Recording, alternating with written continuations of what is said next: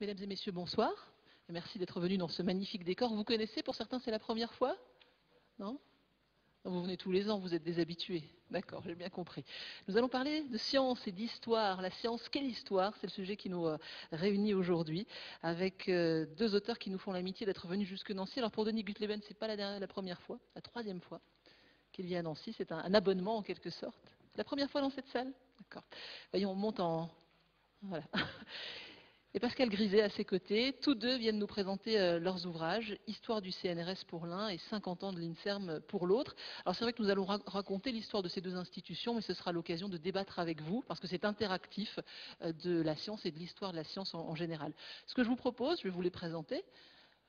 Je me réserverai l'honneur et le plaisir de les interroger pendant 10-15 minutes, et puis ensuite, charge à vous de poser des questions. Ça marche comme ça? D'accord.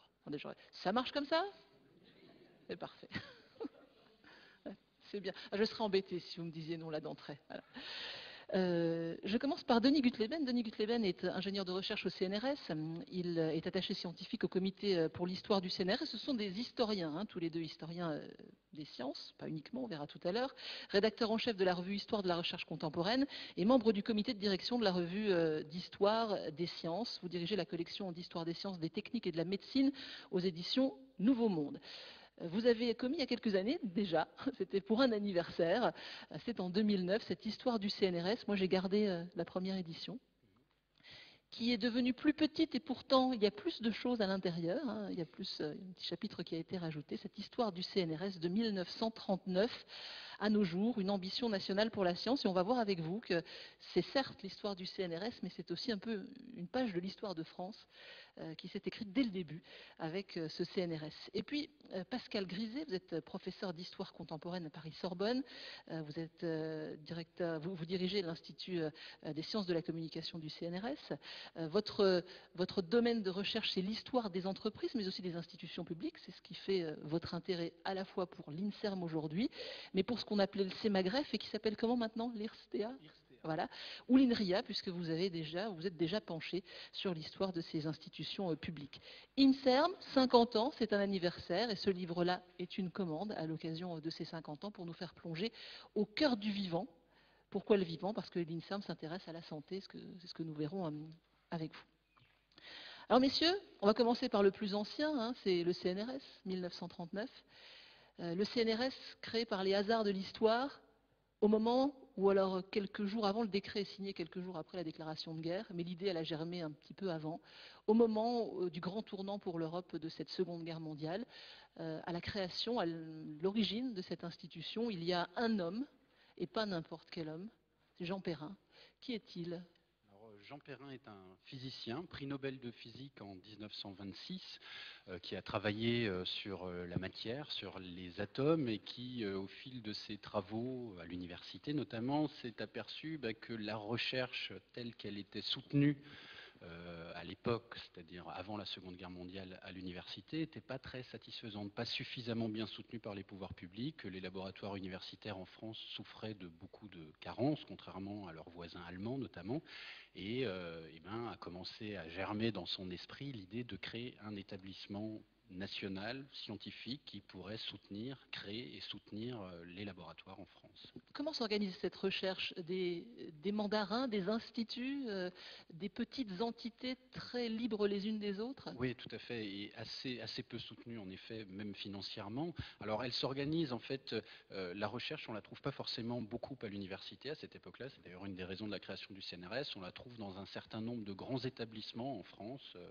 Collège de France, on la trouve au Muséum national d'histoire naturelle, et puis dans des instituts de création plus récentes, parce que là je cite des établissements assez anciens, tels que l'Institut Pasteur, fondé en 1888, ou l'Institut Curie, un petit peu plus tard, dans des recherches plus spécifiques, hein, Pasteur autour des virus, Curie autour du radium. Alors, j'ai la date exacte, 19 octobre 1939, le président Albert Lebrun va signer le décret de création du CNRS. Est-ce qu'on ne s'est pas dit, à un moment, il est mort-né, ce Centre national de la recherche scientifique, parce qu'on a d'autres chats à fouetter à ce moment-là? Justement, on a d'autres chats à fouetter et c'est un petit peu ça qui provoque l'impulsion qui permet au CNRS de voir le jour. Parce que Jean Perrin milite pour la mise en place d'un établissement qui soutiendrait la recherche fondamentale, la recherche pure. Pour reprendre son expression, il veut percer les secrets les plus dissimulés de la nature. Alors quand vous soumettez un tel projet au pouvoir public, hier comme aujourd'hui, forcément le soutien n'est pas évident, mais à partir du moment où vous rentrez dans un contexte militaire et que cette recherche peut aussi produire des applications militaires pour aider à gagner la guerre, ça appelle un soutien à la recherche. D'ailleurs, avant le CNRS, il y a eu la CNRS. Hein.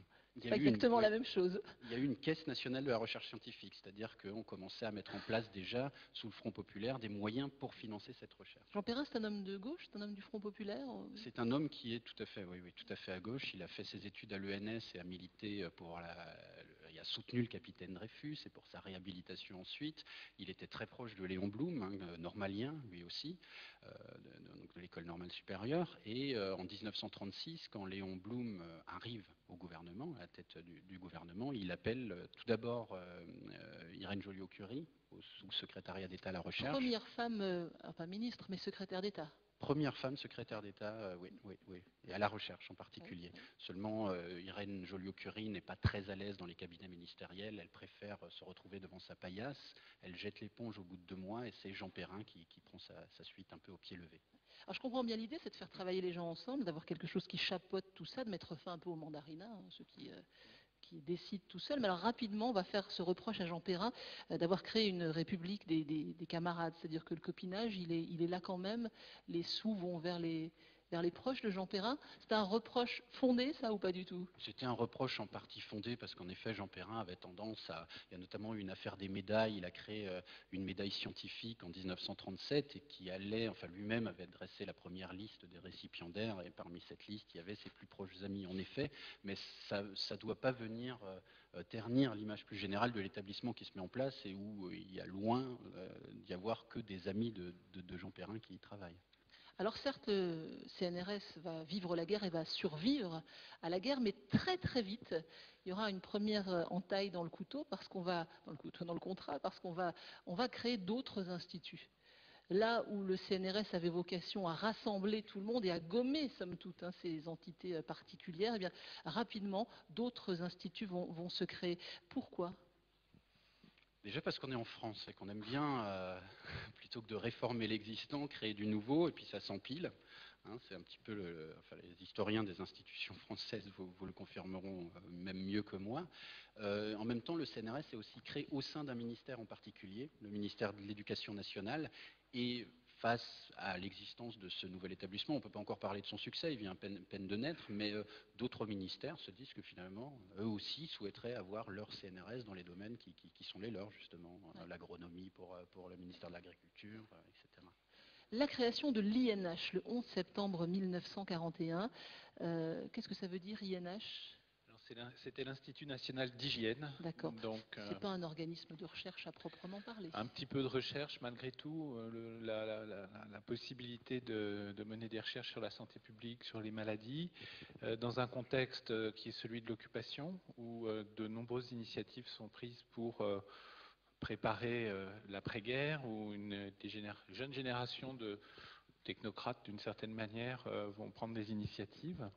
Il y a d'autres centres de recherche qui sont créés au cours de cette période, un institut dédié aux recherches en matière de sidérurgie, et puis notamment le Centre national d'études des télécommunications, qui aura un très bel avenir par la suite, et qui est créé en mai 1944. Donc, oui, vraiment tout de suite après. On est vraiment dans des périodes où on ne peut pas imaginer qu'en mai 1944, on ait envie de créer un centre de recherche, pourtant ça se fait. Et donc c'est un peu la logique qu'expliquait Denis, c'est des domaines où on a un besoin en matière de recherche et où on pense aussi que le CNRS n'aura pas la capacité à répondre aux vrais besoins du domaine, que ça sera peut-être une recherche trop large, trop fondamentale. Il y a aussi des logiques d'institutions qui veulent, entre guillemets, leur centre de recherche. Quelle réaction du CNRS à la création de l'INH et de ces... Alors, l'INH en particulier n'est pas opposé, simplement, de manière générale, à la création de ces nouveaux établissements. Si le CNRS s'agite à ce moment-là, tout simplement parce qu'il est créé pour coordonner l'ensemble de la recherche nationale, et donc supporte assez peu que d'autres établissements se mettent en place. Mais malgré tout, ça s'articule, hein, c'est un peu comme un puzzle, il faut trouver la manière d'emboîter les pièces, finissent par s'emboîter. Alors, on revient sur l'INH qui est importante. Pourquoi? Parce que l'INH, c'est l'ancêtre de l'INSERM. Cet INH qui va travailler, moi j'ai noté ce que vous dites, sur 4 secteurs. C'est vrai qu'aujourd'hui, on pourrait en sourire. La nutrition parce que la France est le pays d'Europe à plus fort déficit démographique, hein, me semble-t-il. Oui, puis en 1941, il y a des problèmes aussi. Voilà. Dans Les maladies sociales. Alors, dans les maladies sociales, tuberculose, alcoolisme, syphilis, cancer. Voilà, ça c'est la plaie de la France en 1941. Hygiène et épidémiologie. Hygiène, on travaille sur l'eau potable en particulier. Ouais. Pourquoi ces domaines-là en particulier en 1941? Bon, ce sont des domaines qui sont identifiés depuis une certaine période. L'hygiène, c'est un mot qui commence réellement à apparaître à la fin du 19e siècle. Il y a tout le courant hygiéniste qui traverse aussi l'architecture, l'urbanisme, tas de domaines. Donc ces domaines sont très directement articulés à des problèmes qui se posent à cette époque. La tuberculose, que l'on a oublié, hein, était un véritable fléau. Et par ailleurs, l'occupation, en raison des problèmes de sous-alimentation qui étaient apparus, a entraîné la recrudescence de certaines maladies, dont la tuberculose. Donc il y a des objectifs très précis. L'INH n'a pas des visions très lointaines de la recherche, c'est vraiment répondre à des besoins de santé publique. Et cette tradition a perduré dans l'INSERM. D'autres se sont créés, d'autres initiatives ont été prises, mais on peut dire que là, c'est une filière qui est restée très, très vivante. Le CNRS, c'est une volonté du Front populaire. L'INH, c'est une volonté des Américains? Est-ce qu'on peut dire ça comme ça? Alors, en effet, c'est-à-dire qu'il y a dès l'entre-deux-guerres, et ça s'arrête au moment de l'occupation, avec une période intermédiaire qui correspond à l'existence de la zone non occupée, où des fondations américaines soutiennent des initiatives de médecins français en matière de recherche, en matière d'initiatives dans certains domaines de soins. Donc la Fondation Rockefeller fournit des moyens à un pays qui en manque. Et il y a là donc des médecins français qui savent créer, je dirais, la bonne connexion avec ces fondations pour obtenir des financements pour leur recherche. Donc ce rôle des Américains, bien sûr, disparaît à partir de 1941-42, mais réapparaît à la Libération, et il y aura des initiatives prises par ce qu'on appelait les grands patrons ou les mandarins, donc de principaux hôpitaux français, qui, par leur savoir, leur initiative et par aussi un certain entre-gens, vont faire converger vers eux des financements.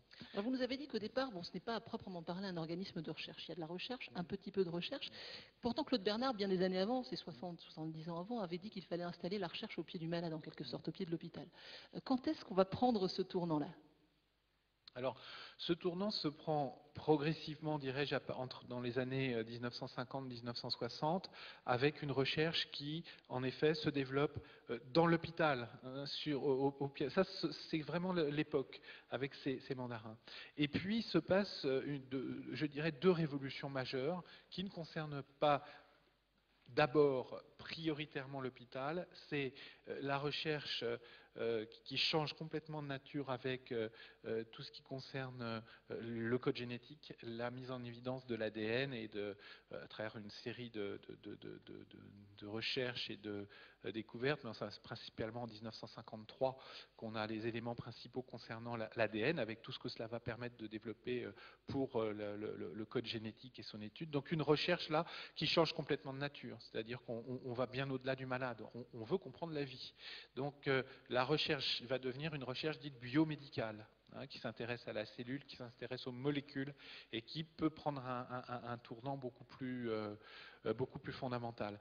Et l'autre révolution qui se passe à cette époque, et qui à ce moment-là n'a encore aucun impact sur la recherche biomédicale, c'est la révolution des technologies de l'information et de la communication. C'est-à-dire que les premiers ordinateurs apparaissent on va dire pour être simple aujourd'hui, à la fin de la Seconde Guerre mondiale, et vont commencer à être utilisés dans certains centres de recherche, notamment nucléaire ou météo dans les années 50. Et avec les années 60, on voit apparaître les premiers ordinateurs qui sont utilisables dans les entreprises. Donc il y aura de la puissance de calcul. On va commencer à envisager des logiciels qui vont permettre de faire un diagnostic assisté par ordinateur. Dès les années 60, c'est très tôt. Et donc, il y a ces deux mouvements fondamentaux dans le domaine de la recherche qui vont ensuite croiser le domaine de la recherche médicale et amener la création de quelque chose de fondamentalement nouveau. De l'INSERM en 1964. De l'INSERM en 1964. Alors, je suis à la page 35 de votre livre parce que, vu du CNRS, on raille les prétendues compétences scientifiques des médecins. Il y a même Pierre Chambon qu'on connaît bien, parce que c'est un Alsacien, me semble-t-il, Pierre Chambon, qui dit, alors je vous cite, hein, la biologie a toujours fait plus pour la médecine que la médecine elle-même, moyennant quoi le CNRS n'a pas aidé le double jeu médical. Donc là, on est quand même un peu fâché en 64, non? On est fâché, on est assez souvent fâché. C'est une querelle qui traverse un petit peu l'histoire de la recherche française entre ceux qui sont justement au chevet des malades et ceux qui estiment faire de la vraie recherche au sein du laboratoire. Et là, ce sont des biologistes. Donc, en effet, et le CNRS, à partir du moment où un laboratoire, un département même de biologie, beaucoup de laboratoires en biologie, estiment que c'est un peu à lui, dans ce domaine, de stimuler les recherches, y compris lorsqu'elles ont des retombées médicales. Que se passe-t-il au sein même de l'INSERM? Parce qu'on marche sur deux jambes très différentes. Il y a des médecins d'un côté, des chercheurs de l'autre. Est-ce que ces deux populations vont bien se mêler? Alors, l'approche de l'historien, c'est de distinguer les temporalités. C'est-à-dire que quand on crée l'INSERM en 1964, la recherche, c'est les médecins. Il n'y a pratiquement pas de recherche de chercheurs, entre guillemets, purs, fondamentaux. À partir de 1964, on va commencer à en recruter.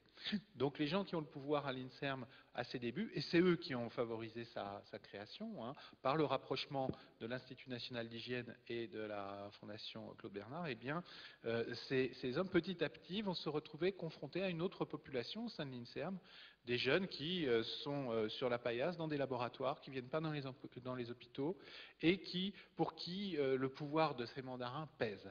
Alors avec un premier tournant qui est 1968, où on voit ce groupe de jeunes Turcs, en quelque sorte, qui sont très syndiqués, faire la grève, avoir des revendications catégorielles, dirais-je, mais aussi revendiquer du pouvoir. Et eux, ce sont les chercheurs. Ce sont les chercheurs, mais les médecins font aussi de la recherche à leur manière. Hein, mais bon, là, il y a deux cultures complètement différentes. Est-ce qu'on peut dire que les médecins ont le pouvoir et que les chercheurs sont absolument, à la paillasse? absolument.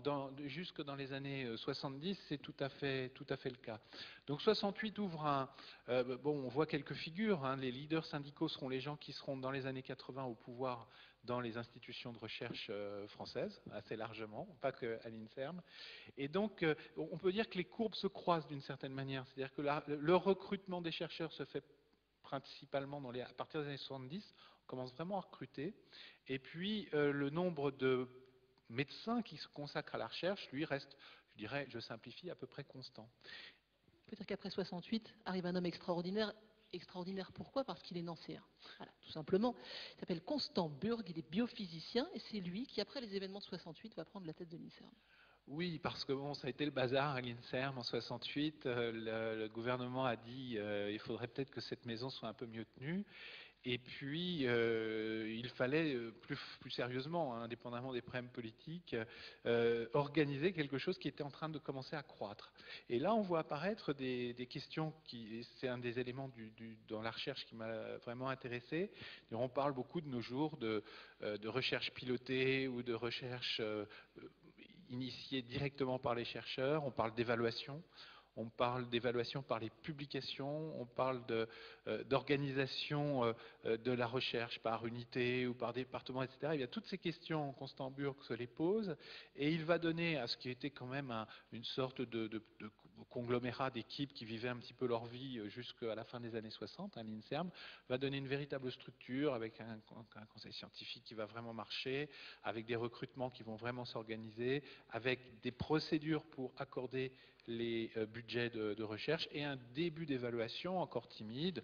On se demande comment on va faire, est-ce qu'on va compter les publications? Oui, mais non, parce que c'est... Bon, bref, il y a des débats vraiment extrêmement modernes et Constant Burg a là vraiment un rôle essentiel dans la structuration de l'INSERM. on est surpris qu'on rentre dans les archives d'un certain niveau de, dirais-je, d'amateurisme. C'était un peu la bonne franquette, hein, à la fin des années 60. On s'arrangeait, et donc là, les années 70 permettent d'organiser, avec un pouvoir politique qui dit « nous vous donnons de plus en plus d'argent ». On voudrait savoir à quoi il sert. Un retour sur investissement. Voilà. On s'arrête là, on retourne en arrière. On a quitté Jean Perrin, il n'est plus à la tête du CNRS, il est devenu ministre de la Recherche, hein, c'est bien ça. On sort de la guerre, octobre 45, le CNRS c'est 40 laboratoires, c'est 1800 employés. À la louche, c'est combien aujourd'hui? Aujourd'hui, c'est quelque chose qu'on 1100 laboratoires et quasiment 30 000 employés. Voilà, donc on en est encore au début de l'histoire. Les directeurs vont se succéder. Moi, j'aimerais qu'on s'arrête sur quelques figures, par exemple celle de Gaston Dupuy, qu'on appelait le Napoléon de la recherche. Pourquoi est-ce qu'on l'appelait comme ça? Déjà en raison de sa petite taille. Ouais.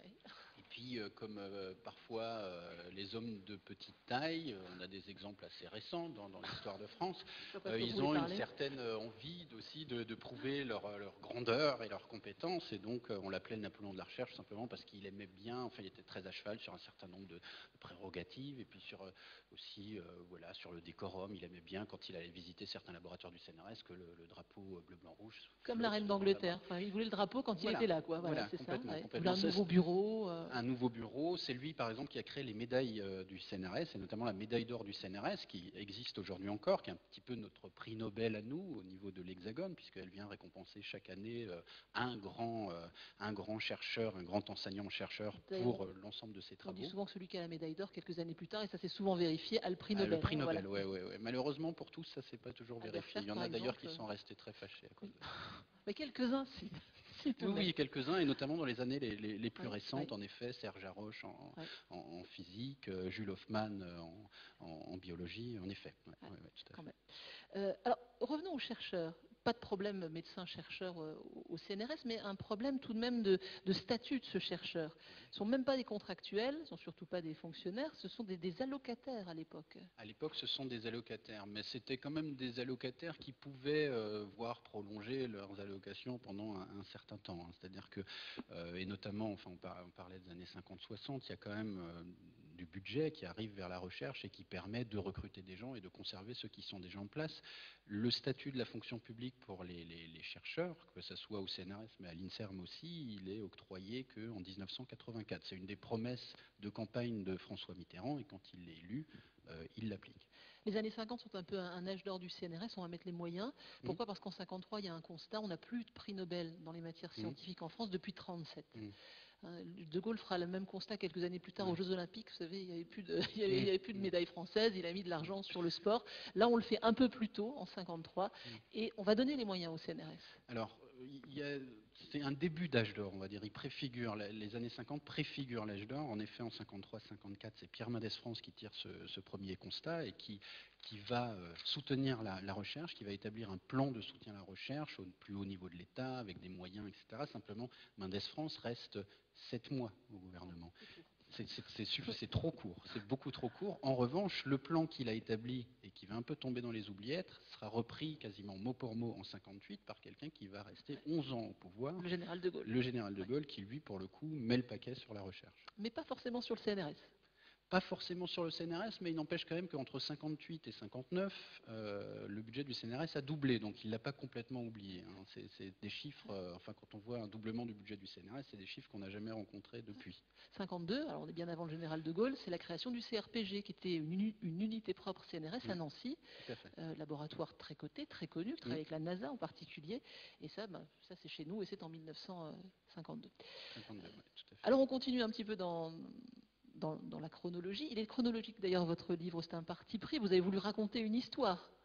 Oui, oui, complètement, parce que faire de la thématique sur un établissement qui explore un peu tous les domaines de recherche, ça aurait été quand même assez difficile. Ça aurait pu faire catalogue de passer en revue un à un tous ces domaines, surtout que les domaines, de plus en plus, enfin, sont prétendument censés le faire, doivent se croiser et faire de l'interdisciplinarité.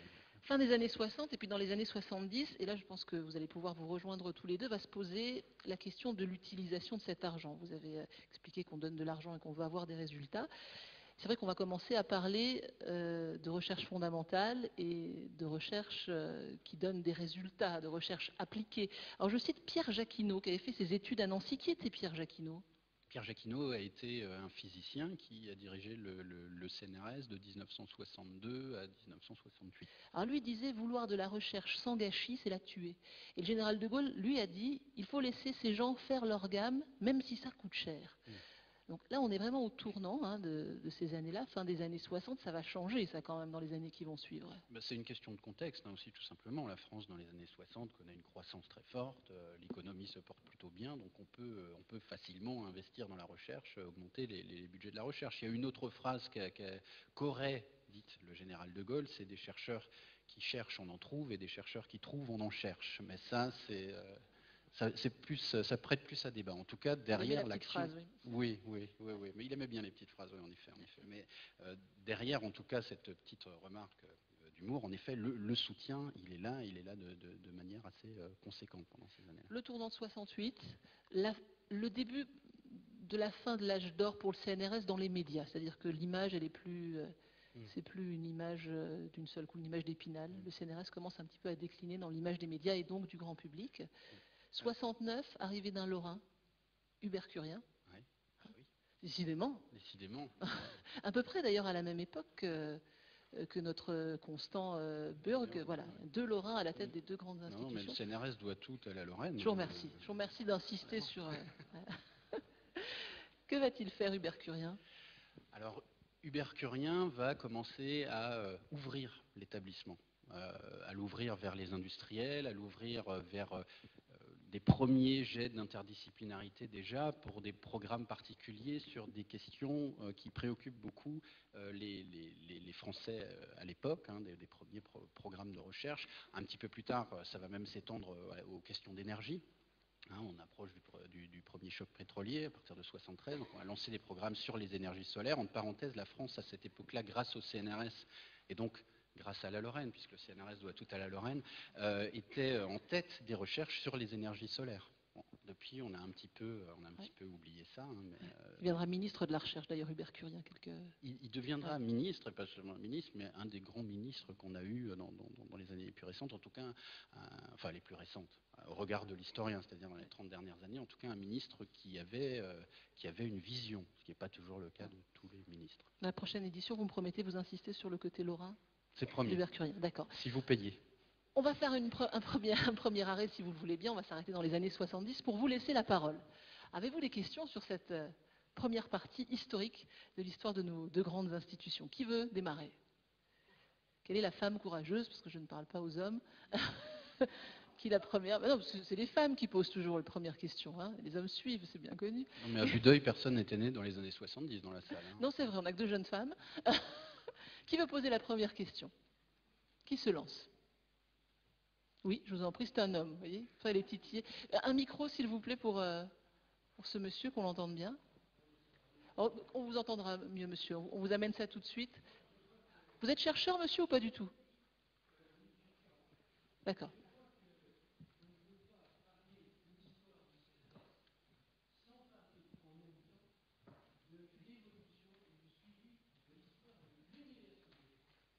Ah, c'est vrai que c'est la grande absente de notre débat. Vous avez raison. Ce que l'on n'a pas encore entendu, mais bien sûr, les conférenciers en sont plus convaincus que moi, mais la majorité, par exemple, des directeurs du CNRS, comme des directeurs des laboratoires CNRS, ont été des enseignants de l'enseignement supérieur. On oublie de le dire, ça. Et ce n'est que dans quelques cas qu'un directeur de recherche a géré le CNRS. Donc, si vous voulez, l'avis du CNRS n'est pas du tout quelque chose d'à part de l'université. Et souvent, justement, avec beaucoup d'habileté, des enseignants prestigieux ont pu jouer sur ces deux tableaux d'appartenance. Une appartenance, on va dire, permanente à l'université, bien sûr, mais aussi l'appartenance au CNRS qui amenait à ces personnalités, bien sûr, des crédits pour faire de la recherche beaucoup mieux que si on n'avait pas d'appartenance au CNRS. Alors je crois que là, on va s'arrêter parce que dans l'histoire, vous venez d'aborder un moment clé où, grâce à ubercurien, on a ouvert et plutôt, je dirais, concrétisé, affirmé et avoué que des équipes de recherche étaient associées. Souvent, on voyait des laboratoires propres de recherche, qui aujourd'hui n'existent plus, et qui avaient bien sûr à leur tête un grand nom scientifique. Vous avez nommé tout à l'heure le CRPG. Le CRPG, c'est le professeur Roubaud, mondialement connu. Alors ça, c'est une histoire, si vous voulez, le CNRS n'est jamais déconnecté dans ces moments heureux ou malheureux du milieu universitaire. Denis Guthleben. Non, et complètement, et c'est vrai dès la création d'établissements, parce que s'il est créé, c'est aussi parce qu'on fait un constat un peu négatif sur l'université à ce moment-là, qui ne soutient pas suffisamment la recherche, qui n'est pas en mesure de le faire en tout cas. Et en effet, Jean Perrin lui-même enseigne à l'université, a donné des cours en Sorbonne. Donc, en effet, il y a eu une forte complémentarité. Et le nom que vous citiez tout à l'heure du professeur Jacquinot, c'est lui qui a mis en place les premiers laboratoires associés pour venir un petit peu casser cette dichotomie qui pouvait exister à l'époque et pour bien prouver que université, CNRS ou autre établissement de recherche, c'était les deux jambes d'un même corps. En effet, même si selon la bonne vieille logique de diviser pour mieux régner, un certain nombre de personnes, et parfois dans le milieu politique, ont tendance à opposer les uns aux autres, en disant au CNRS, voilà, ils ne donnent pas de cours, mais ils sont mieux dotés, à l'université, enfin voilà. Mais en fait, c'est tellement interpénétré maintenant que voilà, l'un n'avance plus sans l'autre, c'est évident. À l'INSERM, la même question s'est posée et on a travaillé également main dans la main avec d'autres instituts, avec l'université également très rapidement. Oui, alors la question du CNRS se pose pour l'INSERM dans une sorte de paradoxe. C'est-à-dire que l'INSERM, à mesure qu'il s'organise, va vouloir ressembler le plus possible au CNRS et en même temps s'en distinguer le plus possible. Indéniablement, le CNRS est une sorte de référence par l'organisation de son recrutement, par le comité national qui va inspirer le conseil scientifique, etc. Et en même temps, l'INSERM va dire, oui, mais nous sommes très différents parce que nous faisons de la recherche différemment.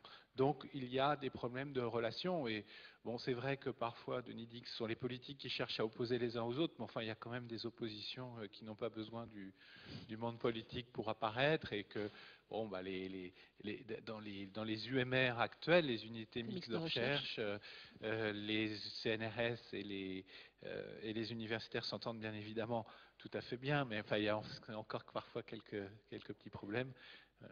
Il a été question d'ailleurs de transférer les sciences de la vie du CNRS à l'INSERM. Alors là, vous abordez une question récente, assez récente, qui s'est posée pour de nombreux domaines, qui s'est posée à partir du moment où on a pensé à organiser le CNRS en départements, et s'est organisé en départements, il y a eu des connexions qui ont pu s'établir, et puis lorsqu'on a vu que finalement des départements qui devenaient des instituts du CNRS correspondaient à des institutions extérieures, est venue l'idée que pour faire plus gros, pour concentrer, on pourrait les réunir. Alors ça a été vrai de l'INSERM et de l'Institut de biologie, mais ça a été vrai aussi pour l'INRIA, l'Institut national de recherche en informatique et en automatique, qui a une de ses émanations, relaie ici le lauréat qui a été important dans l'histoire de la recherche en informatique et qui le reste, avec le département l'INSEI, la recherche en informatique. Alors ça a été évoqué. Et puis, ça a été abandonné parce que ça provoquait quand même beaucoup de résistance de part et d'autre. Bon, c'est des réformes difficiles. Peut-être y aurait-il eu des choses intéressantes. On a pensé aussi que l'INSHS, les sciences de l'homme et de la société, aurait pu être rattaché directement aux universités. En tout cas, cela ne se l'est pas fait et on a créé des alliances.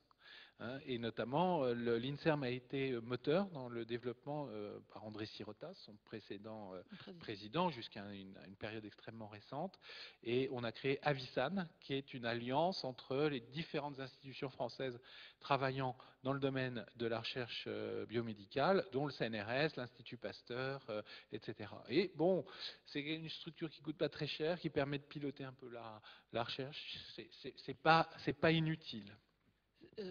Vu d'un point de vue historique, c'est quand même drôle cette histoire-là. On a essayé de concentrer tout cela, de chapeauter, d'avoir un organisme au-dessus de la recherche française. Finalement, ça n'a pas marché. On s'est un petit peu dispersé, puis aujourd'hui, on essaie de se rapprocher. C'est très français, ça, ou ça existe dans d'autres pays? Non, le cas français est quand même un petit peu particulier, ne serait-ce que par l'existence du CNRS. Je veux dire, quand vous tournez vers les pays dont on fait souvent à tort ou à raison, hein, parce que parfois aussi ça marche pas forcément mieux que chez nous, mais un peu les parangons, les exemples, la recherche anglo-saxonne, vous n'avez pas de CNRS, la recherche se fait quand même beaucoup au sein de l'université. Donc c'est très français et en même temps, oui, en effet, c'est des débats qui reviennent souvent par mouvement de balancier. Vous pouvez même remonter très loin dans l'histoire. Je vais vous donner un exemple. On parle beaucoup aujourd'hui de constitution de grands pôles d'excellence scientifique à l'université, des universités d'excellence. Donc c'est le grand débat à la mode en ce moment. Hein. Regrouper les universités, leur donner une masse critique qui leur donnera une visibilité à l'international. Certaines ont plutôt bien commencé, Strasbourg. L'université de Lorraine aussi. Évidemment, même bien avant Strasbourg. C'est un débat, la première fois qu'il a été posé, ça remonte aux années 1880, 1890. On estimait déjà à l'époque qu'il y avait trop de facultés, les universités n'étaient pas encore recréées, il y avait trop de facultés, on voulait les regrouper en 15, 16 grands pôles sur l'ensemble du territoire. Et quand vous relisez les archives des années 1880-1890, vous retrouvez quasiment les mêmes mots que ceux qu'on retrouve aujourd'hui dans les débats. Et la personne qui est venue casser ce débat à l'époque et laisser ce maillage d'université, enfin de faculté, c'est Jean Jaurès, en disant que les universités, elles n'avaient pas seulement un but de rayonnement scientifique international, de pôle d'excellence, elles avaient aussi un rôle citoyen de former les jeunes. Et que laisser des petits centres universitaires dans des villes plus restreintes, c'était aussi important. C'est un débat nouveau. Ouais. Voilà. Une question, une réflexion. Qui veut prendre la parole? Oui, monsieur. Bonjour. Vous avez parlé des instituts qui ont été créés à côté du CNRS. Ne me posez pas la question, mais je vous le dis, moi je suis donc chercheur au CNRS. Et je voulais vous poser la question, on n'avait pas parlé du tout du CEA. Ça c'est De Gaulle.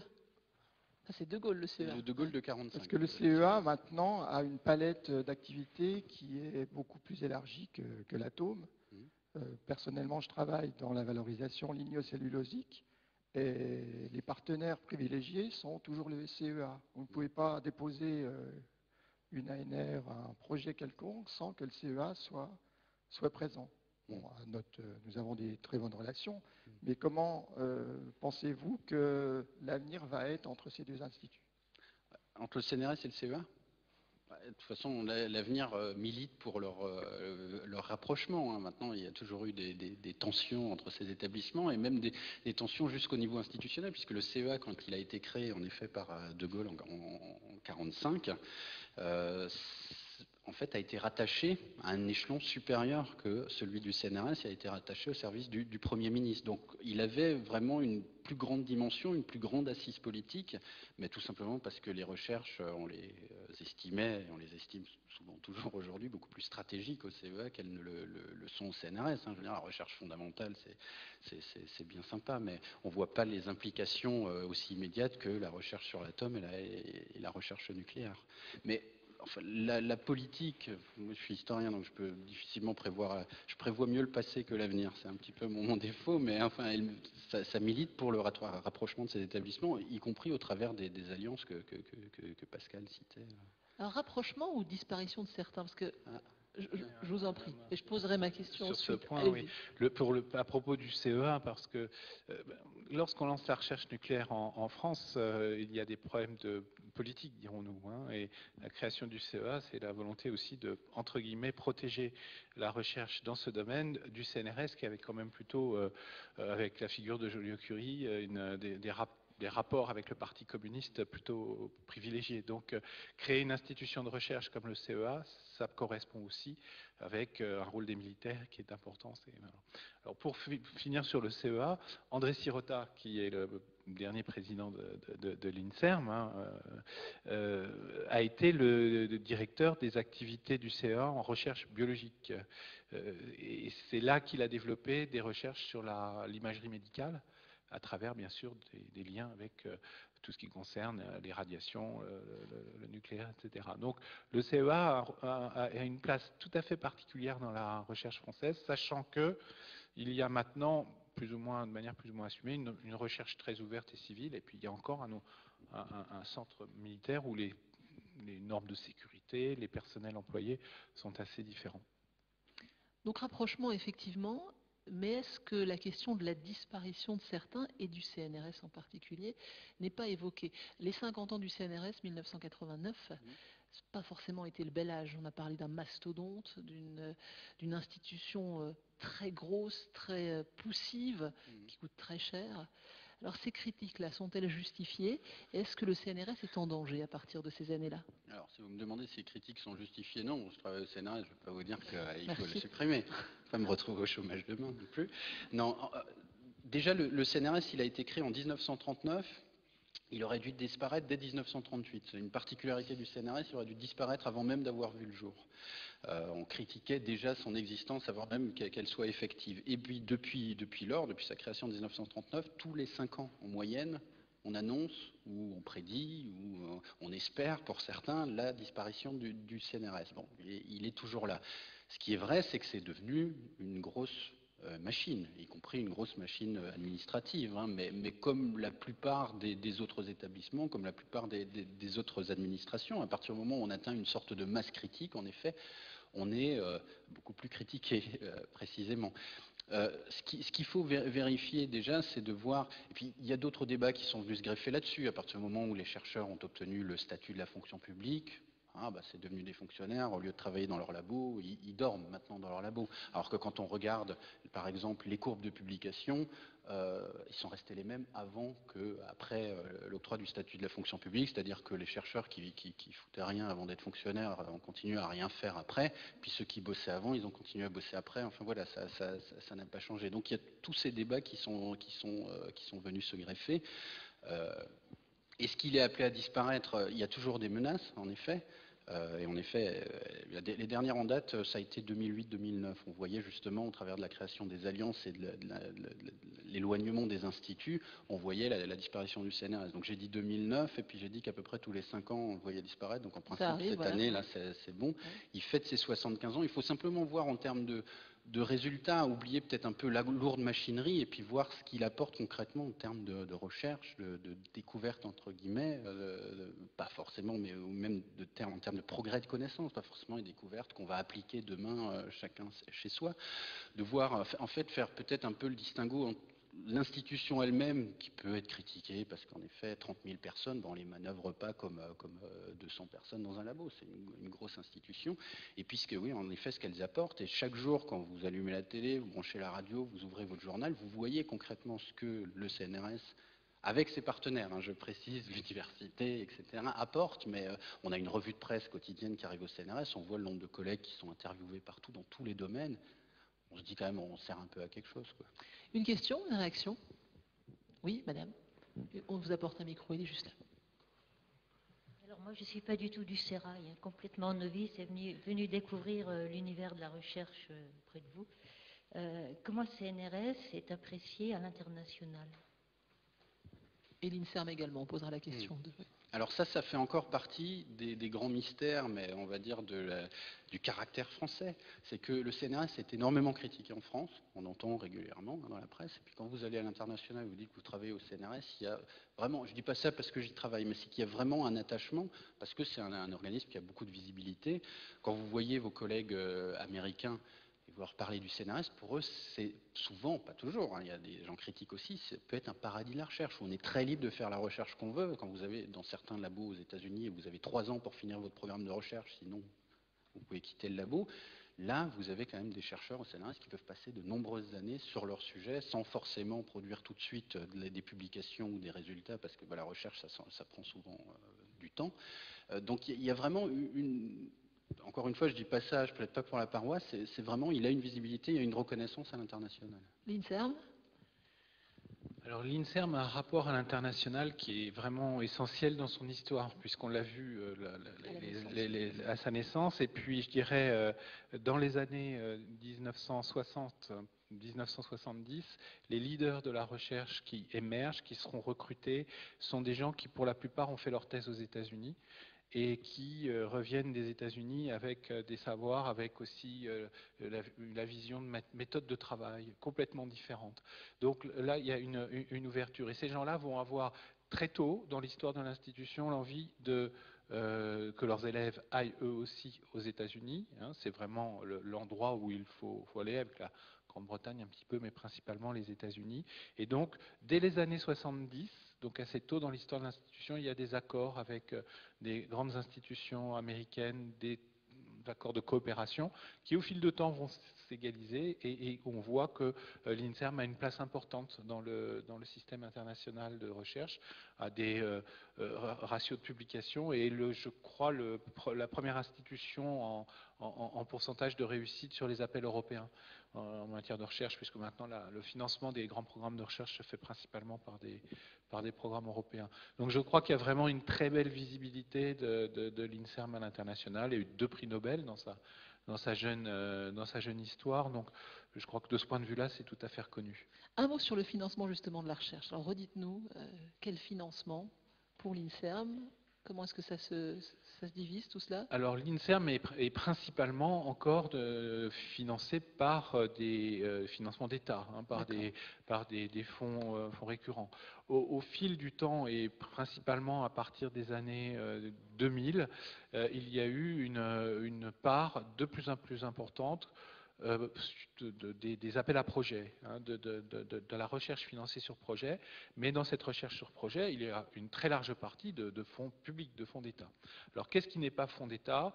Il y a des contrats avec des grandes entreprises, qu'il s'agisse d'entreprises du médicament ou de l'équipement médical, de l'imagerie médicale, etc. Ce n'est pas négligeable. Et puis, il y a aussi, et ça c'est un phénomène récent, de la fin des années 80, des années 90 et des années 2000, financement qui est obtenu à travers des associations de malades. Ce qui distingue sans doute la recherche à l'INSERM de la recherche, je dirais, dans d'autres organismes, c'est le contact. On en a parlé avec l'hôpital, mais dans l'hôpital, il y a des malades. Et le malade est en demande, une demande qui ne pouvait s'exprimer par le passé. Les rapports avec la médecine ont changé à bien des égards. Et puis, des malades ou des parents de malades ont voulu prendre en main le financement de la recherche. Ça a été vrai pour les maladies dites orphelines, la myopathie, etc. Ça a été vrai pour le cancer, avec parfois des problèmes. Hein. On le sait que les associations ont mal tourné. Et à un moment, ces associations de malades ont dit, puisque nous payons, je simplifie, ça s'est fait de manière plus élégante et en général que cela, on voudrait aussi décider un petit peu. Donc regardez ce qu'on fait de notre argent pour savoir de quelle manière il va être utilisé. Donc l'INSERM a été, de par ses financements, c'est pas colossal, hein, c'est pas une grosse part du financement de l'activité, mais ça touche des points quand même très visibles, à organiser sa relation avec les associations de malades. Il y a près de 700 associations de malades qui, soit parce qu'elles financent, soit, et ça c'est l'autre point que je n'aurai pas le temps de développer, parce que les malades sont de plus en plus impliqués dans des protocoles d'essai de nouvelles thérapies, protocoles qui sont encadrés par des principes éthiques. L'INSERM a été très en avance dans la définition du comité d'éthique. Donc cette relation avec le malade change les financements, mais change aussi beaucoup d'autres choses. Et je crois que dans ce domaine-là, c'est vraiment une distinction très forte. Et je pense que cette évolution qui était difficile à gérer, parce qu'au début, les chercheurs ont dit, mais c'est nous, les chercheurs, qui devons quand même décider de la manière dont on va organiser les choses. C'est pas parce que l'État paye, eh bien, on n'a pas à obéir à l'État et on n'a pas à obéir aux malades. Je caricature un petit peu. Mais la relation s'est faite petit à petit. Un groupe spécial, le GRAM, a été créé au sein de l'INSERM pour s'occuper de ces choses-là. Et je crois que dans ce domaine, si on compare à l'échelle internationale, c'est quelque chose qui fonctionne bien et qui est assez original. Les principes éthiques de la recherche aux États-Unis sont très différents, et notamment dans les pays tiers. Ça, il faut le souligner quand même. Hein. C'est que la recherche européenne, française européenne, a des principes éthiques qui sont applicables de manière uniforme pour l'ensemble de l'humanité, alors que la recherche américaine module ces principes éthiques en fonction du niveau de développement socio-économique, en disant qu'après tout, alors, je ne critique pas, je constate, dans certains pays, payer des gens pour des essais thérapeutiques, eh bien ça leur fait de l'argent, c'est pas la même problématique. Bon, vous voyez qu'il y a là des choses extrêmement, vraiment on voit là la recherche sous un autre angle, et que l'INSERM a joué un rôle, je crois, vraiment intéressant et important en la matière. Le financement pour le CNRS, grande partie publique, alors via les ANR, dont vous parlez d'ailleurs dans la petite partie que vous avez rajoutée dans ce tome-là, petite partie privée. Alors le financement du CNRS, juste pour vous faire une idée, c'est 3,5 milliards d'euros de budget annuel, le CNRS. Hein, bon, souvent on souffle, c'est à peu près, c'est quoi, c'est 3 jours de guerre en Irak, hein, à peu près, juste pour vous faire une ordre de grandeur. Donc dépenser ça pour une année pour toute la recherche, c'est pas forcément beaucoup. Et 2,5 milliards de ressources, enfin de subventions données par l'État. Donc il reste quand même un gros tiers qui est ce qu'on appelle des ressources propres, qui viennent de contrats avec des industriels, qui viennent de royalties parce que des chercheurs auront déposé des brevets. Par exemple, il y a un brevet qui pendant très longtemps a rapporté beaucoup, là il va tomber dans le domaine public, c'est une grande tragédie pour le CNRS, mais bon, il y aura d'autres brevets, qui a rapporté beaucoup d'argent au CNRS, c'est les brevets de Pierre Potier, directeur de l'Institut de chimie des substances naturelles de Gif-sur-Yvette, avec des découvertes dans le domaine, alors c'est des médicaments qui s'appellent le taxoter et le taxol, des découvertes dans le domaine de la recherche anticancéreuse. D'accord. Alors parfois, le financement de la recherche prend des chemins tout à fait inattendus. Pendant longtemps, le Salon des arts ménagers a apporté des subsides à la recherche française. Qu'est-ce que c'était que ce Salon des arts ménagers? Alors, le Salon des arts ménagers, il a été créé en 1923 au sein d'un établissement qui préfigurait un peu, mais pas vraiment, le CNRS, s'appelait l'Office des inventions. C'était un office qui était installé à Meudon, près de Paris, et où on mettait au point les nouvelles machines à laver la vaisselle, le linge, première voiture électrique aussi. Enfin, il y avait vraiment des recherches assez sympathiques à faire là-bas. D'ailleurs, d'autant plus sympathique, il faut lire ce formidable Voilà, livre qui est écrit de par, moi. attendez, comment s'appelle-t-il? Denis Guthleben, Raconte, voilà, c'est ça. Jolie photo d'ailleurs. Ah, un peu de pub quand même, je suis venu à Nancy, autant vendre des livres. Donc cet office a mis en place pour se financer, parce qu'on sortait de la Première Guerre mondiale, il n'y avait pas beaucoup d'argent pour financer la recherche et les inventions, pour s'autofinancer un grand salon des arts ménagers qui a donc été créé en 1923 et qui a survécu à la disparition de l'office et à la création du CNRS. Alors c'est une raison toute bête, hein, c'est que le Salon des arts ménagers a bien fonctionné pendant de longues années. Au CNRS, la question s'est posée en 1939, est-ce qu'on va le conserver? On va le conserver encore un peu, et puis au fur et à mesure des années passées, on souhaitait le conserver, tout simplement en voyant les comptes d'exploitation de ce salon. Ça rapportait des sous. Ça rapportait des sous, et les chercheurs se sont souvent interrogés au sein du CNRS, en disant, oui, enfin quand même, on fait de la recherche fondamentale de pointe, et puis là, on a des aspirateurs, des machins, on dit, oui, bon, c'est peut-être pas sérieux, mais il n'empêche que ça rapportait des sous, et ça a quitté le giron du CNRS en 1983 ou 84. C'est fou. Voilà, parce que il y a un moment, on a quand même dit, là, on est en train de percer les secrets de l'univers, les aspirateurs et la poussière, ça suffit. Ouais. Qui veut poser une question? On arrive presque à la fin de cette rencontre, on a une dizaine de minutes encore, je vous en prie. Alors, monsieur, et puis derrière également. Voilà. Oui, vous avez abordé la question de la relation entre les organismes de recherche et le monde universitaire. Vous l'abordez un petit peu maintenant avec le monde industriel. Je voudrais savoir comment à quelle vitesse se créent des start-up issues du monde de la recherche en liaison avec le monde industriel, et est-ce que nous sommes sur l'émergence d'un nouveau type de relation entre les instituts de recherche et puis le monde industriel?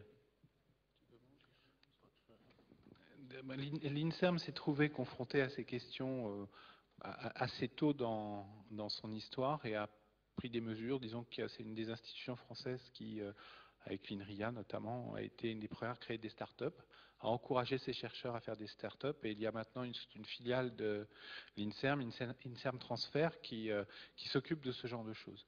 Donc, je dirais que, sans être trop long, globalement, c'est quelque chose qui a commencé à prendre il y a déjà 15 ans, 20 ans.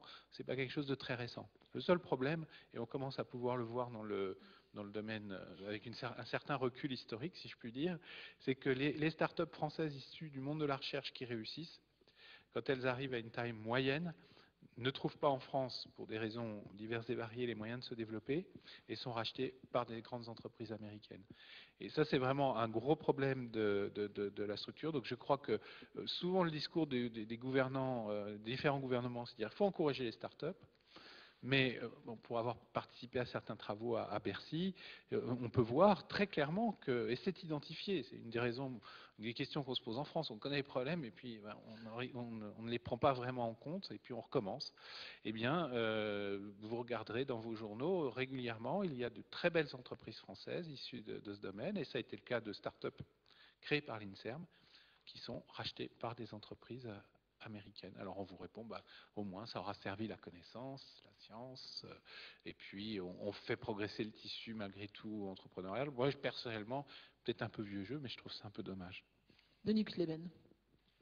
Alors là, j'aurais pas grand-chose à ajouter à ce qu'a dit Pascal. Simplement, j'aimerais juste balayer quand même un vieux préjugé qu'on a en France de dire que les chercheurs et les industriels n'ont jamais su travailler ensemble. Enfin, quelles que soient les archives de laboratoire que vous regardez, et ça sera vrai pour le CRPG à Nancy comme dans tous les autres laboratoires. En ce moment, je suis en train de travailler un peu sur l'histoire de la recherche grenobloise. On découvre toujours que, si on a su au niveau du laboratoire, quelles que soient les directives qui venaient des ministères successifs, des directions générales des établissements, les chercheurs dans le tissu économique local ont su frapper à la bonne porte pour trouver l'industriel qui allait les soutenir ou les aider à mener tel programme. Et donc le CRPG a été créé en 53, je crois, ici. 52. Ah, moi j'avais Vous avez mal lu votre livre. 53. Ah ouais, non, c'est pas moi qui l'ai écrit. Non, bon, on peut pas tout savoir. Il y a 1100 labos, je peux pas connaître toutes les dates de création. Celui-ci quand même. Oui, c'est vrai. Donc 52, merci. Donc on trouvera, je pense, très vite, dès l'année 52, des industriels partenaires du laboratoire. Monsieur. On avait parlé du financement de ces institutions. Je voudrais savoir, les publications coûtent assez cher. Je voudrais savoir quels sont l'engagement de ces institutions qui sont financées par l'argent public par rapport à ces publications en fait. Quel est votre engagement par rapport à l'accessibilité de vos publications? Ça, c'est vrai que c'est une question récente de l'accès et de ce qu'on donne finalement à ces éditeurs privés et ces publications qui coûtent très cher, mais qui finalement exploitent une recherche publique. Alors on pourrait, je ne vais pas parler pour toi Pascal, mais on pourrait l'un et l'autre dire qu'on est peut-être un peu moins concerné parce qu'en histoire, disons que on est moins impacté par ça. C'est-à-dire on ne paye pas très cher la possibilité de publier et puis en même temps nos articles sont assez rarement soumis à des secrets industriels, etc. Donc dans notre domaine, en tout cas, la question se pose peut-être moins, mais peut-être que dans les autres domaines, tu seras plus pro que pour moi. Sur cette question des publications, en effet, moi je peux répondre en deux temps. D'abord, ce qu'on constate à l'heure actuelle, je pense que c'est à ces débats que vous faites allusion, c'est qu'il y a eu une concentration des publications scientifiques autour de quelques grandes revues, dont pour y accéder, il faut payer.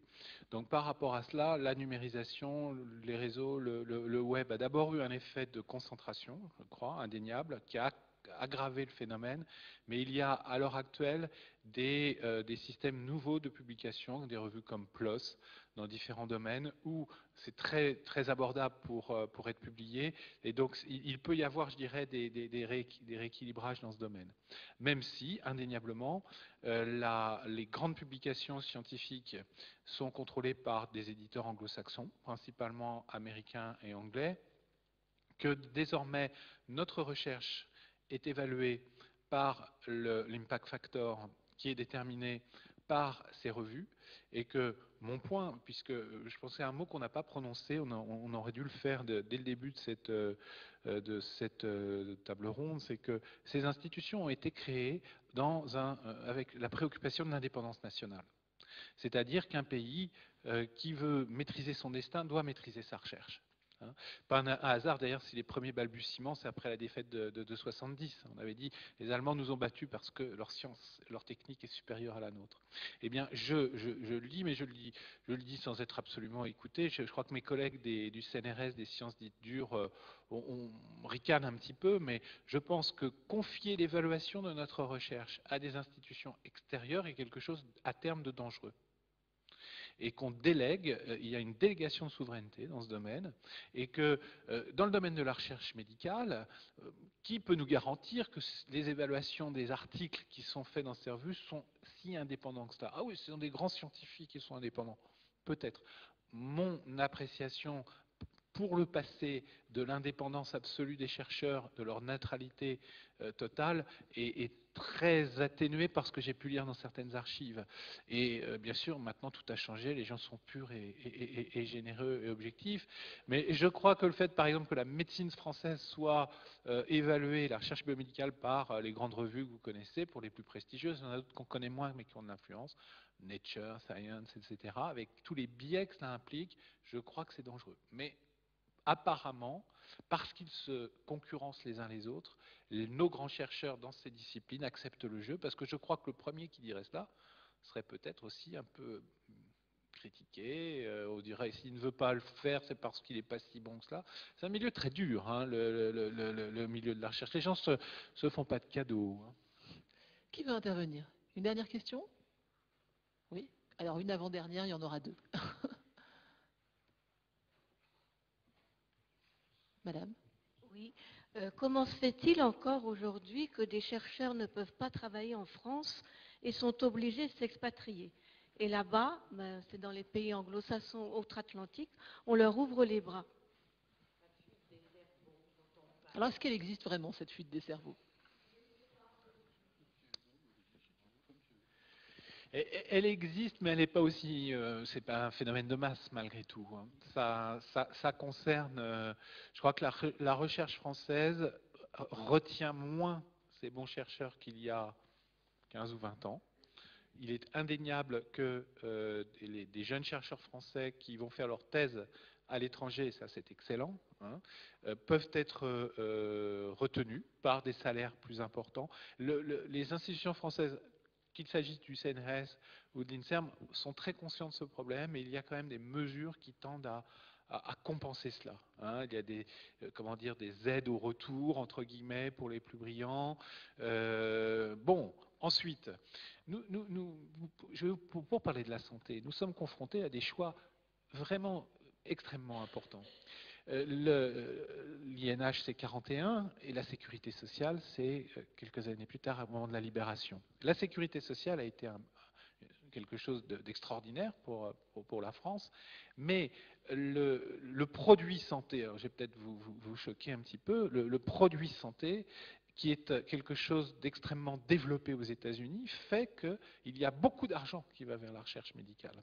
En France, parce qu'il y a des systèmes de solidarité que je ne critique absolument pas, mais il y a un biais qui fait qu'on va limiter la consommation médicale. Pourquoi manque-t-on de médecins? C'est parce qu'à l'époque, c'était Mme Veil qui était ministre de la Santé.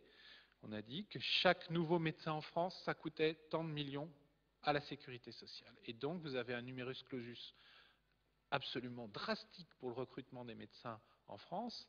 Et je pense qu'il n'est pas utile de souligner à quel point on manque de médecins désormais en France. Donc, il y a des problèmes dans la gestion de la santé qui vont, et on revient à l'éthique, on revient à la gestion collective de ce problème, mais qui posent des questions extrêmement difficiles pour le XXIe siècle. Et retenir les chercheurs dans une sphère économique où les salaires sont à tel niveau, où les investissements pour la recherche sont à tel niveau, par rapport à des sphères où il y aura de l'argent, pour le meilleur ou pour le pire d'ailleurs, hein, il y a des choses sans doute extrêmement choquantes.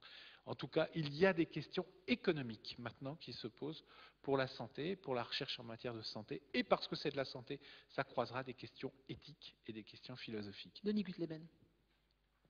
Oui, puis en effet, c'est une question infiniment complexe, hein, cette question de la fuite des cerveaux. On a toujours très peur de la fuite, et puis on oublie de regarder aussi les cerveaux qu'on attire. Et puis la France, on attire des cerveaux. Enfin, je cite l'exemple du CNRS parce que c'est celui que je connais, mais il y a 20% des chercheurs du CNRS qui ne sont pas français, qui viennent d'autres pays et qui sont accueillis au sein de l'établissement et qui candidatent, donc qui ont vraiment une volonté d'y arriver. Je pense que si on regardait au sein des universités ou au sein de l'INSERM, on arriverait au même résultat. Donc, en effet, il y a des cerveaux qui partent, puis il y en a d'autres qui reviennent, et puis il y en a qui partent un certain temps et qui reviennent. Enfin, c'est infiniment complexe. Et même, on vient d'obtenir, parce que cette recherche française qui se porte très mal, en fait, a quand même ces dernières années d'assez brillants résultats au niveau des prix Nobel, et notamment aussi des médailles Fields. On vient d'obtenir une médaille Fields dans le domaine des mathématiques d'un chercheur qui est franco-brésilien. Donc voilà, c'est bien la preuve. Et puis il a commencé ses recherches au Brésil, il a continué à travailler en France. sens. Donc on attire aussi, hein, on ne fait pas que repousser et faire fuir. Madame, c'était la même question? Voilà. Est-ce qu'il y a une dernière question? La toute dernière cette fois-ci pour vous, monsieur. Bonsoir. Quels sont les liens entre les chercheurs du public et les chercheurs qui travaillent dans les grands laboratoires pharmaceutiques privés qui sont, me semble-t-il, enferrés dans un système avec cette logique de la rentabilité où il me semble qu'on dépense beaucoup plus d'argent pour le marketing, le commerce que véritablement de la recherche, où on présente parfois des médicaments dont on a quelque peu modifié la molécule et le format et la boîte, et on présente ça très souvent, abusivement, comme une innovation biomédicale, quoi. Est-ce que l'institution, le CNRS, l'INSERM, l'Institut Pasteur, il me semble que les chercheurs du privé ne peuvent pas communiquer, alors il y en a sans doute de très bons, mais lorsqu'ils découvrent quelque chose éventuellement de très intéressant, mais si la direction, enfin leur responsable estime que c'est pas rentable, il ne se passe pas grand-chose.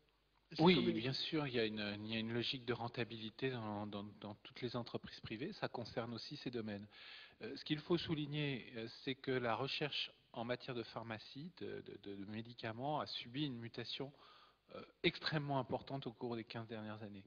C'est-à-dire que l'industrie pharmaceutique est née en Allemagne dans le dernier tiers du 19e siècle et a été le grand modèle d'organisation de la recherche dans le monde, avec les liens avec les universités notamment, des BASF, etc. Ce modèle de concentration maximum de la recherche a trouvé son aboutissement au début du 21e siècle. Pourquoi? Parce que ces grandes institutions se sont rendues compte que pour créer une nouvelle molécule, il fallait mettre des sommes de plus en plus importantes, des sommes tout à fait colossales, et que ces sommes étaient à la merci d'un échec dans le dernier essai thérapeutique, que si le médicament n'était pas mis sur le marché, eh bien, il perdait des centaines de millions, des milliards de recherches. Et donc, l'industrie pharmaceutique a complètement changé est en train de changer de paradigme, c'est-à-dire que les grandes entreprises pharmaceutiques ont réduit drastiquement leurs laboratoires de recherche, ont licencié en grande partie. Et le modèle économique des grandes entreprises pharmaceutiques, c'est d'investir dans des startups, de diversifier leur mise. Ils font du capital risque, ils vont mettre de l'argent sur des produits de recherche comme ça, et ils vont diversifier le risque pour ensuite miser sur celles qui auront réussi. Ils vont racheter ces startups à partir du moment où il y a de très bonnes chances de voir le médicament aboutir. Et ça, c'est vraiment un modèle intéressant et qui, d'une certaine manière, peut redonner une carte à jouer à la recherche publique si elle est capable de créer des startups et de faire revenir dans son giron certains moyens. Mais là, on n'y voit pas encore clair parce que ce modèle, vous connaissez aussi les génériques, enfin, amortir la recherche dans un médicament, ça devient compliqué, donc le modèle a changé.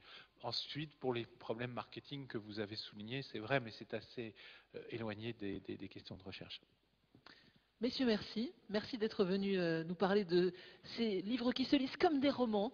Alors, je pense au vôtre, Denis Guthleben, l'histoire du CNRS. Il y a des figures héroïques, il y a des figures comiques aussi dans ce livre-là. Et puis, dans cette nouvelle édition, ça, c'est une très bonne idée, sur la couverture, le regard bienveillant de Jean Perrin. Ça, c'est vraiment une bonne idée. Ce livre-ci également, alors, celui-là, il est pour tout le monde. Il n'est pas seulement pour les adultes, même les enfants aiment le feuilleter avec de très belles photos et de très belles histoires. Je vous conseille également le livre de Pascal Griset et Jean-François Picard. On l'a pas cité, mais vous êtes deux à avoir écrit cet ouvrage-là, 50 ans de l'INSERM au cœur du vivant. Et regardez, je vous montre simplement quelques pages. Regardez comme il est beau. Il y a de très jolies photos. C'est très bien illustré. Voilà. Feuilletez-le tout à l'heure, c'est un magnifique ouvrage que je vous conseille. Avant de vous quitter, laissez-moi encore 2 petites minutes pour vous parler de ce qui va se passer demain. On va vous en raconter des histoires. Tout d'abord, à 15 h au Muséum Aquarium de Nancy, plantes et guérisseurs. Une autre médecine est-elle possible? Vous rencontrerez Déborah Kessler-Bilter, c'est une enseignante-chercheuse de Metz. Pendant 6 ans, elle a enquêté. Alors d'abord, elle voulait enquêter sur les guérisseurs. Et puis elle s'est aperçue que guérisseurs, ça voulait aussi dire désenvoûteurs, et que s'il y avait désenvoûteurs, il y avait envoûteur. C'est une histoire passionnante qu'elle va nous raconter demain, et une histoire lorraine, parce que cette région a été le décor de sa recherche. Jacques Florentin, il est ethnopharmacologue, lui il présentera du bon usage des plantes qui soignent. Et puis François Matte, quelqu'un de tout à fait particulier, il est neurophysiologiste, c'est un scientifique, mais pas uniquement. Il a écrit Guérisseur et médecine non conventionnelle. Pourquoi? Parce que dans sa famille, il y a un don qui s'est transmis de génération en génération. Il ne l'a lui jamais exercé, mais il aurait pu être guérisseur, et ça a influé sur sa pratique de la science et de la médecine. Il viendra nous raconter cela demain. Et puis, à 18h, j'allais vous faire venir à 17h30, mais venez en avance parce qu'à mon avis, il y aura du monde. Regard sur les fesses. Nous allons assister, mesdames et messieurs, à la guerre des fesses. Avec Jean-Claude Kaufmann, il est déjà venu, Jean-Claude Kaufmann, nous raconter l'histoire du sac il y a quelques années. Cette guerre des fesses, je vous la résume. Le monde est divisé en deux. On se fait la guerre. D'un côté, il y a une partie du monde à laquelle nous appartenons malheureusement, où la fesse est cachée. On n'en parle pas, c'est le diable, on ne la montre pas. C'est la nôtre partie du monde, on est bien malheureux. De l'autre côté, il y a les fesses proéminentes, les fesses qu'on met en avant, les fesses qui se montrent, qui se racontent. Eh bien, il va nous raconter la guerre de ces deux parties du monde et pourquoi on en est arrivé là. C'est demain, la guerre des fesses à 18h ici même avec Jean-Claude Kaufmann. Je vous attends, je vous attends. Venez mesdames et messieurs et bonne soirée, bon week-end.